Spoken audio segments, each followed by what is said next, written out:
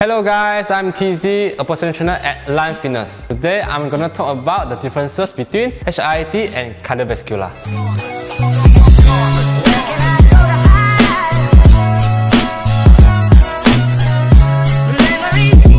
The first major difference between cardio and HIIT is that cardio considered to be aerobic by nature because muscle require oxygen to perform.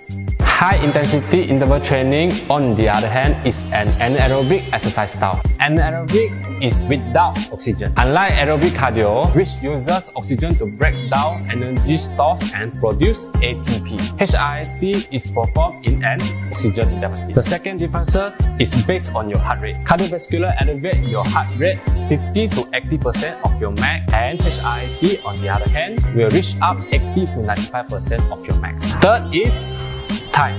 Steady-state cardio typically perform around 30 to 90 minutes.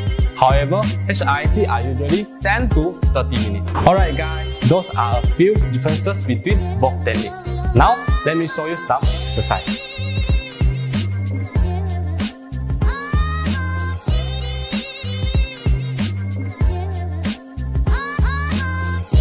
Alright guys, that's about it. Stay tuned and check out Line Fitness for more fitness stuff.